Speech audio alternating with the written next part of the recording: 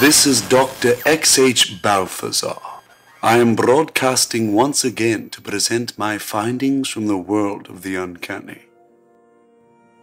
The 19th of February, 1957, an intriguing case has been presented to me. A former colleague's son, a boy named Jonathan Everett, sent me a recording detailing an account of something that took place not too long ago. His story is quite fascinating. I invited him here to tell it in full.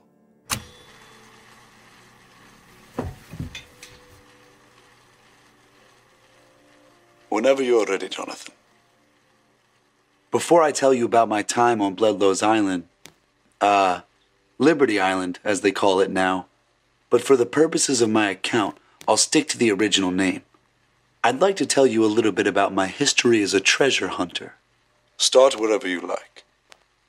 As a boy, I was fascinated by the legends of different cultures, how they lined up with historical accounts, and what history we may have forgotten. But it wasn't until I unearthed my first treasure that I became fascinated with seeking the truth, and thus my current vocation. It was a cool autumn day when I found my first relic. My family took a trip to Saratoga National Park in upstate New York. I lost my way, shall we say, and found myself in a strange location. It was a clear field, not on any maps. I felt compelled to explore it. It was then that I came across a divot in the ground. It was a sizable divot, as it took me 2 paces to step over it. Testing the stability with my foot, I felt the ground bounce, as if there was a hollow space underneath. So I brushed away patches of grown-over earth, and lo and behold, something was there. I ran back home and began to clean my find. Knowing little at the time, I made a mixture of vinegar and bicarbonate of soda. With a rag, I began wiping away the grime and caked-on sod, until the relic glinted in the light. It was a knife of some sort. My heart was pounding. I was so excited I had never been more excited. As I continued to scrub, an assortment of jewels and pearls began to show. Most prominently, a large ruby forged into the face of the blade. It was a jeweled dagger. So naturally, I poured through all my texts looking for the passage with a description that matched the blade. Then, in a reproduction of a Civil War diary, I found it. The knife was given to General Kenneth Young, a proud member of the Confederacy. The passage revealed that it was a gift from his wife. She begged him to keep it with him, to keep him safe, and he swore that it would never leave his side. A story for the ages. As I was still young and pretty green, I took the knife to be reviewed by someone who knew more than myself. The historian I brought it to thought it was more of a symbol, representing his unflinching loyalty to his cause and the deep love for his wife. They dismissed the knife as a conjecture of romantic antiquity and sent me back unacknowledged. Still, I knew that this was the find of a century, and thus made it the cornerstone of my collection. As with General Young, this blade would never leave my side. Interesting indeed. Jonathan, can you tell me about Bledlow's Island? Of course. As I said, after the discovery of Young's blade, I went in search of any and all forgotten history, which, of course, led me to the famous story of William Kidd and his many treasures. So, William Kidd was a privateer for the English during the 1500s. He was paid to secure any cargo being moved from settlement to settlement. However, his task turned out to be 2 years of penniless voyages, creating a frustrated and bitter crew. Inevitably, Kidd was forced to abandon his sponsor country and privateer on his own accord, plundering any and all who dared enter his waters. This way, he would amass a large fortune and earn great notoriety, particularly with the English whom he had betrayed. Kidd, suspecting an attempt on his life, buried his treasure across New England. And the largest stash, according to my research, came to rest on Bledlow's Island. What happened on the island, Jonathan? Through my own extensive research, I was able to pinpoint the location of where the treasure might be buried.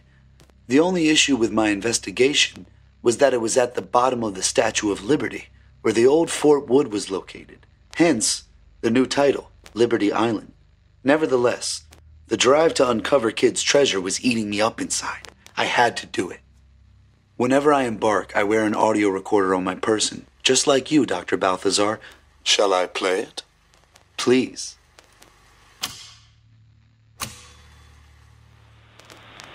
It is currently 9:58 p.m. I have managed to evade security personnel on the island and have found my way down into the old fort structure at the base of the statue. I've walked through only a few halls and already made some substantial discoveries. I believe I will be able to find my way down to the lower levels where I can begin my dig.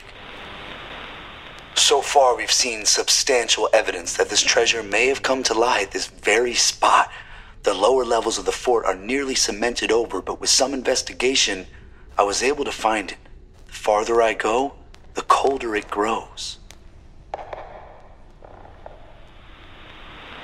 I've made it to what I believe to be the oldest levels of the fort, but not without some trials. I did not know that they had security guards patrolling the depths of the structure. If it weren't for the glow of his cigarette, I would have revealed myself and my journey would have ended. Luckily, I was able to avoid detection. It is unclear what he's doing down here in the dark, all by himself. I can only think there's something hidden here that they might want to remain hidden. I'm on the right path.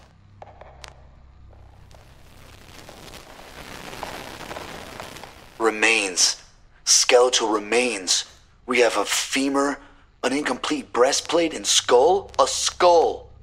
Still clutching a pipe in its maw. Incredible. It is unlikely to be Kid himself, but there is no saying for certain that it isn't either. Fabulous finds to say the least, but my eyes are fixed on the treasure. I'll make a note to return to the spot once I uncover the treasure. I got turned around a few more times. Lost, to be honest. But I regained my bearings and located what could very well be the spot. I find myself now in what appears to be an old storage room. Perhaps the treasure is stashed among rotting barrels. I found it. I didn't think it would be this shallow in the dirt, but I have found it. It's a small chest adorned with jewels and pearls. There's a magnificent ruby at the center. It's really quite elegant, and the historical significance here is immeasurable. A find like this only comes once in a real treasure hunter's life, and I alone have made mine. What was that?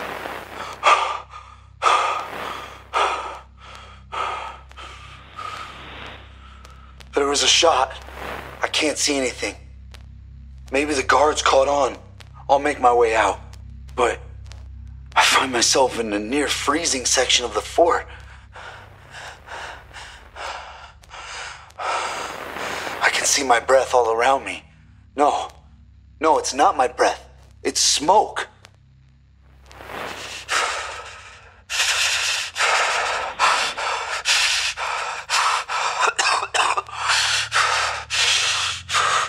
It's tobacco smoke.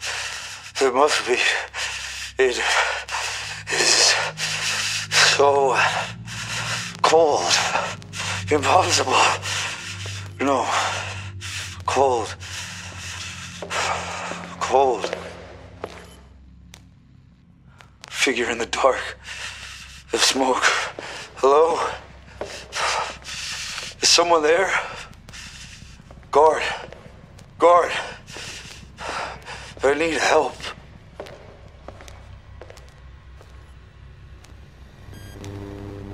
That doesn't belong to you. Who is that? Holy God. What have I?